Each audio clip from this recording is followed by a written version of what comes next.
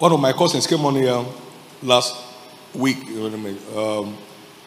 before New Year.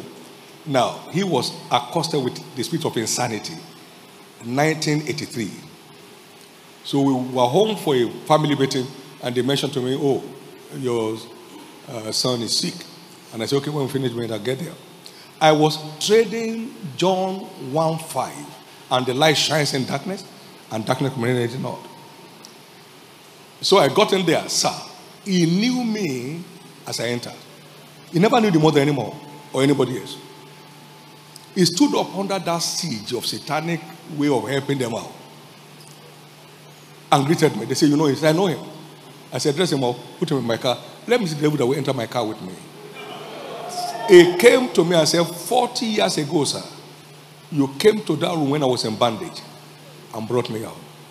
Put him in the car, drove to my place. Before we got to me, I slept. Woke up, never again. No trace forever, no medication, no nothing. Now, that's how the working knowledge of the world works. That's what makes the world work.